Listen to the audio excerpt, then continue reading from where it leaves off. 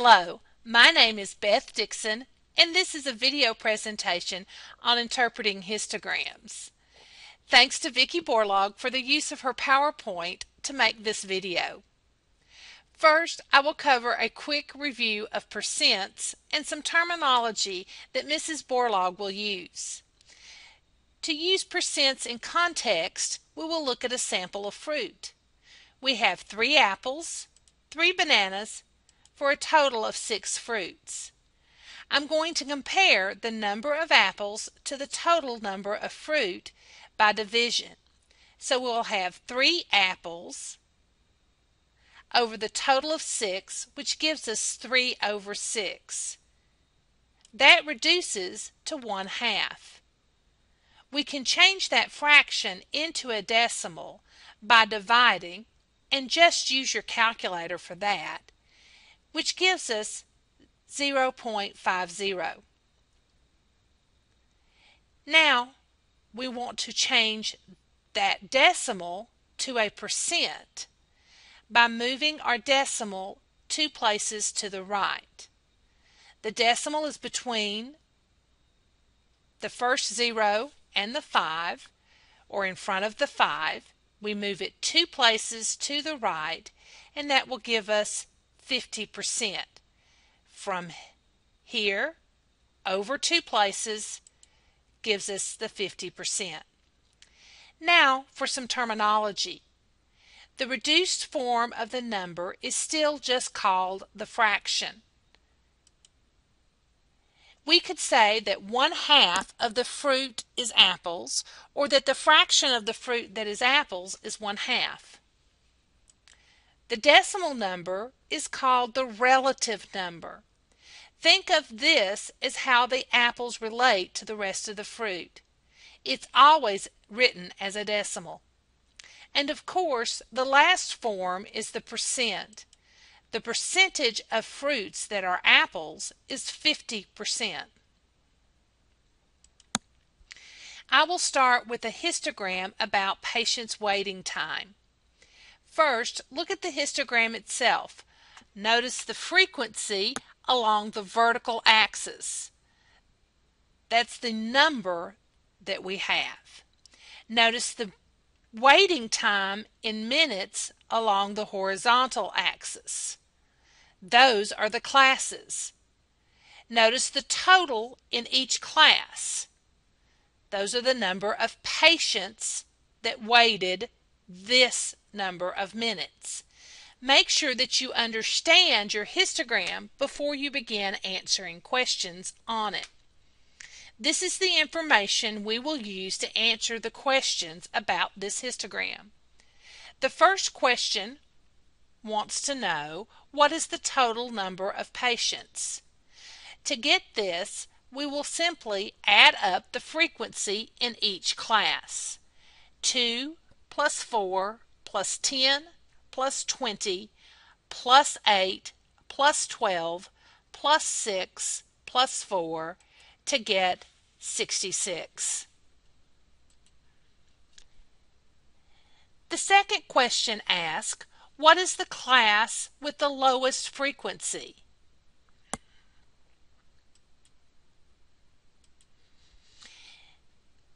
That would be this class that we've highlighted in red. It has the lowest number and the smallest height. But look at what the question is asking. The question is asking for the class. It is not asking for the frequency or how many. So our answer will not be 2, but the class, the number of minutes that these 2 patients waited. So the answer will be 4 to 6.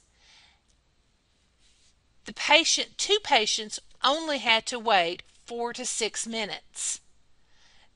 So we use the waiting times to describe the class.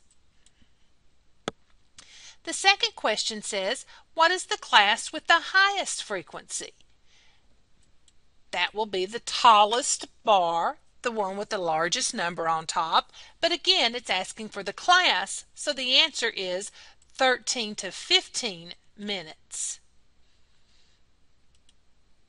How many patients waited between 22 and 24 minutes? Well, that's the minutes, so that'll be along the vertical axis and will be this bar here. But the question is asking how many, so the answer is 6. The second question is not asking how many or which class, it's asking for a percent. So to get the percent, we will need to convert that answer or that number of 6 into a percent. And remember, to compare it, we always compare the number to the total. So we'll compare the number between 22 and 24 to the total number of patients. That will give us 6 divided by 66. Use your calculator to change that into a decimal, and we'll get 0.091. In this case, we want our percents to be accurate to 1 decimal place, so we'll round this to 3 decimal places. And moving our decimal over 2 places, we'll get 9.1%.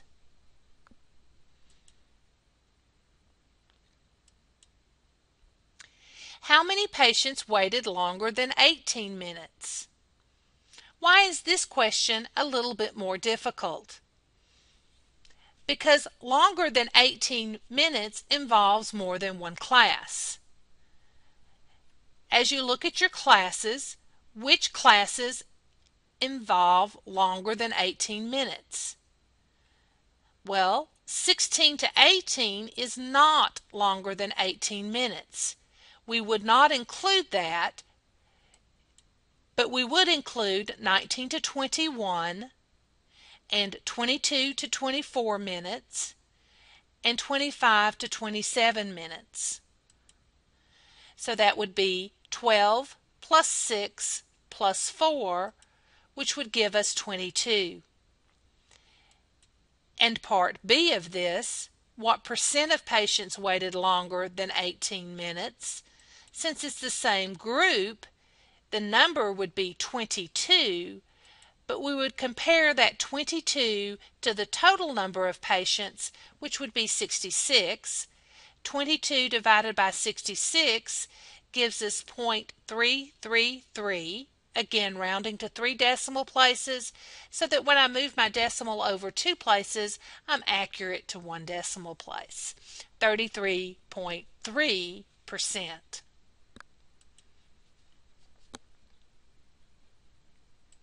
Let's look at question 5. How many patients waited less than 13 minutes? We can include 13 to 15 because 13 is not less than 13. So it will be the first 3 groups, all waited less than 13 minutes. That will be 2 plus 4 plus 10. That'll give us 16.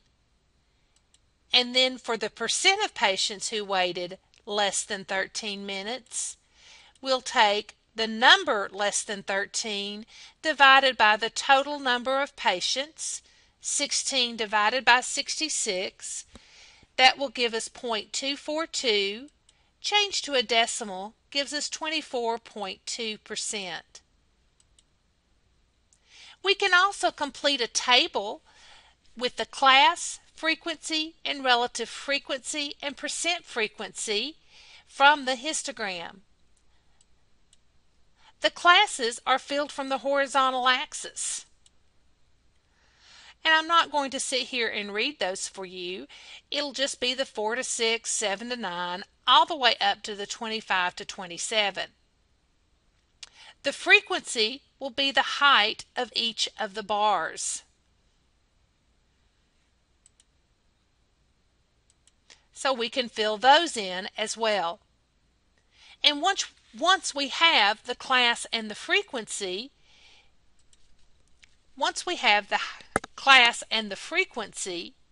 we simply can fill in the relative frequency as we have done before. The relative frequency for group 1 would be 2 divided by the total. 2 divided by 66 gives us 0.030. And remember that the relative frequency is the relative number, which is the decimal form of that comparison. For the second class, we can either use the table or the histogram, and that's the frequency of 4 divided by the total, 4 divided by 66, which gives us 0.061. For the third class, that'll be 10 divided by 66, which will give us 0.152.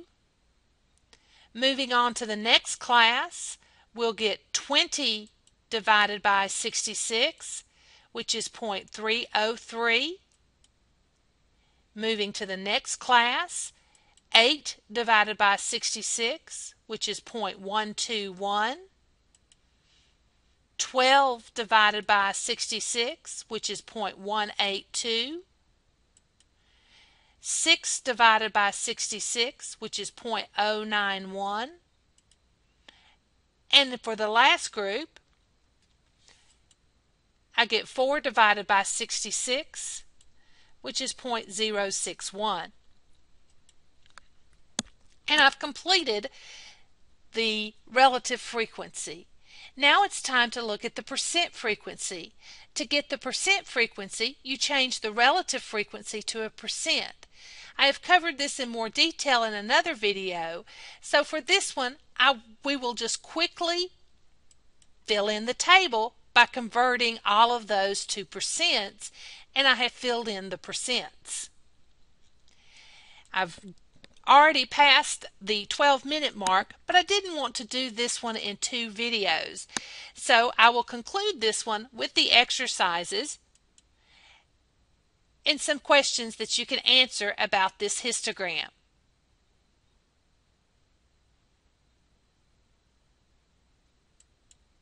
Remember to pause the video if you need to.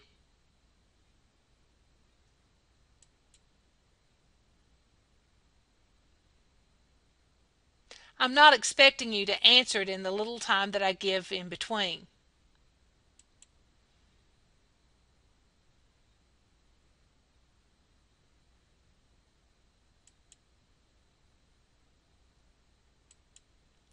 If you would like the answers to these, please contact me in the Mathematics Learning Lab or email me at beth.dixon@ws.edu.